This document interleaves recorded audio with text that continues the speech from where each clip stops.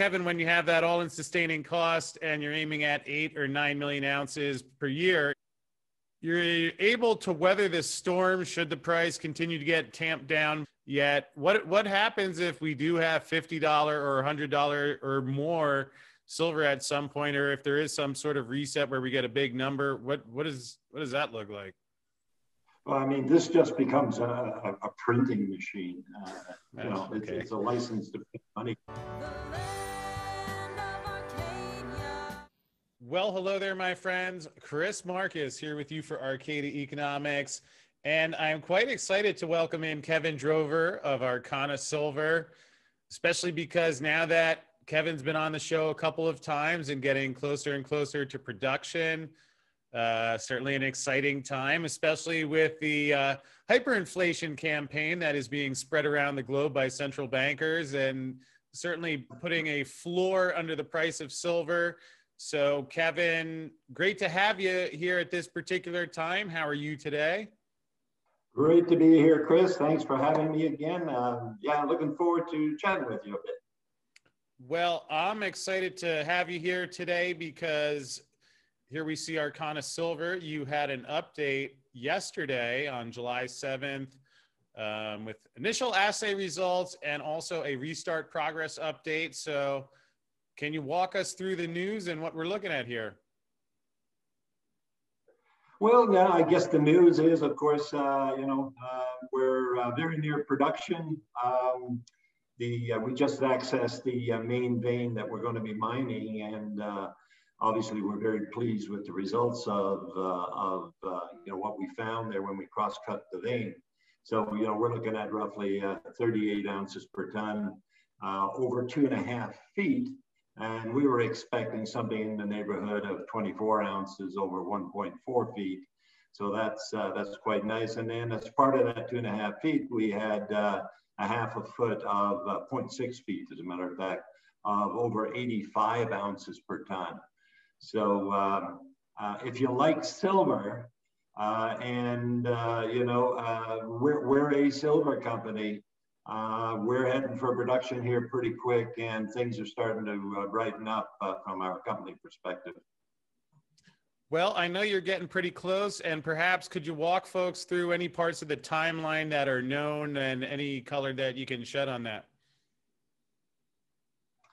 Well, yeah, we're very well along advanced. We're looking at putting, we thought we would be putting ore through the mill, the middle of July kind of thing. We've been delayed a little bit, but we're still looking at putting ore through the mill before the end of this month.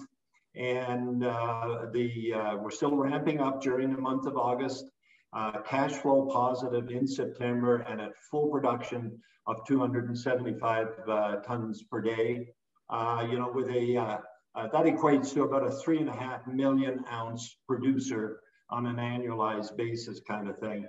So, things are going really well. We're still slightly under budget, little tiny bit behind the schedule, but we're going to make, the numbers in terms of full production through August and September.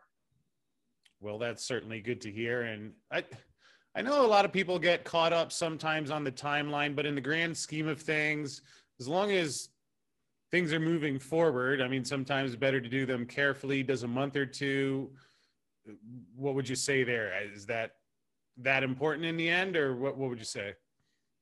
Well, of course. I mean, you want to start up so that you can have a consistent run on, going forward. You don't want to be up and down and having all kinds of problems and whatnot. So, we've been very methodical about our approach to this startup, and we've been doing it right.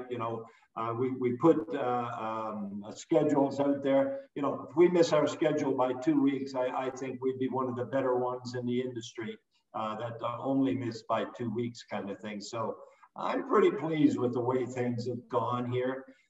We've still hit production through the mill in July. We'll have good production in August and September, and we'll be off to the races. When we get going, we'll be running on a sustainable basis going forward. The whole point, with these narrow veins mines, is that you've got to have your development done out in front of you in the mine. And we've been doing that. we're stockpiling ore as we speak. I feel we're in pretty good shape here as a company. Yeah, and certainly, at least from my perspective as an investor, if you have, who knows how much more money will be printed in those 2 weeks or 2 months or whatever it end up may being. Anything you can share about the vein intercepts grade? Yeah, the grades that we hit are, as I said there a few minutes ago, we were expecting something in the neighborhood of 24 ounces per ton over a vein width of 1.4 feet in that area where we were, cross-cutting the vein. But we actually got grades of 38 ounces per ton over 2.5 feet of width. Now that's a lot more metal than what we were expecting. So these are really fantastic grades. They bode very well. Some of the grades that we've got since we've released these grades this morning, we've gotten some others in that are equally as good. We will press release those probably next week once we get final assays and all of that. But right now we are looking extremely good. The grades are above our expectation, put it that way. Well, that's certainly always nice when things come out above and beyond what you were expecting. Can you give us an update on the cash position and date of cash flow positive? Yeah, well, we're in really good shape. We've got $23 million in the bank right now, with a couple of weeks to go to getting into production. So we've got a very nice contingency at this stage. Virtually, all of our capital has been spent already. We've got a few pieces of equipment to install. So our 23 million is going to leave us with a pretty good cushion. So we do not anticipate having to go back to the equity markets for any kind of additional funding. We feel that we're cashed up, and our contingency is quite good. Well, that certainly is a nice position to be in. And we touched on some of these before, but maybe we'll recap them. Anticipated date of first shipment of ore. We're looking at the first week of August of having our first lot to leave the mine site. So we'll be shipping concentrates during that first week to 10 days of August, and that schedule has always been there, and we're pretty sure that we're still going to be able to meet that schedule. Trafigura is our off-taker, so they will pay us 95% of the metal content of our concentrates at our gate. So we don't, our financing or working capital requirement is going to be very low.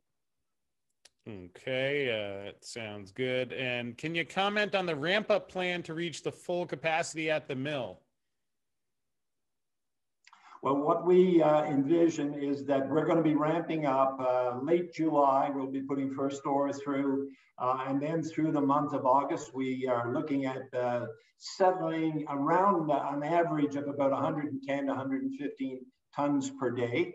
That'll ramp up before the end of August. We'll be up at the full 270 tons per day, and then full production at 270 tons per day through September and beyond. Now, the plan there is to, we'll start up, settle in at 270 tons a day, and then, look at our metallurgy, at our cost, at our productivities, make sure we're on good, solid ground. Come January, February of 2022, we're looking at ramping up another 100 tons.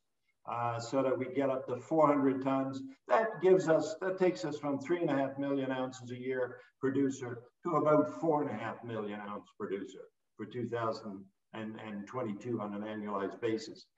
So that's what we're looking in the near term. And then beyond that, we have a mill that's capable of 500 tons a day. So beyond that, we want to get up to 500 tons a day. And we'll be looking at doing that in early 2023. That would get us to that 5.5 million ounces out of the Revenue Virginia's mine. And don't forget, we still have the Shafter mine in Texas that we're working on.